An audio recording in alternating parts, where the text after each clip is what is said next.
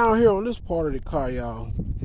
Now, unless you're gonna spend so many thousands of dollars in it, which I'm not. No, that body filler can really, like I said, save you a lot of money. You know, I don't care what nobody say. You know, like down here, this part of the car here, it's been filled. And the only thing I gotta do here, I need a little work done to the bottom area. But what I'm gonna do is just sand it smooth, see here. I just sand the body filler smooth.